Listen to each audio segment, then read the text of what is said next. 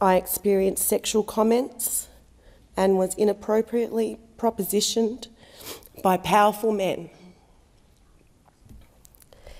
One man followed me and cornered me in a stairwell, and most of this was witnessed by staff and fellow members of Parliament. No one witnessed what happened in the stairwell, as there are no cameras in stairwells. There are different understandings of what amounts to sexual assault. What I experienced was being followed, aggressively propositioned and inappropriately touched. I was afraid to walk out of the office door. I would open the door slightly and check the coast was clear before stepping out.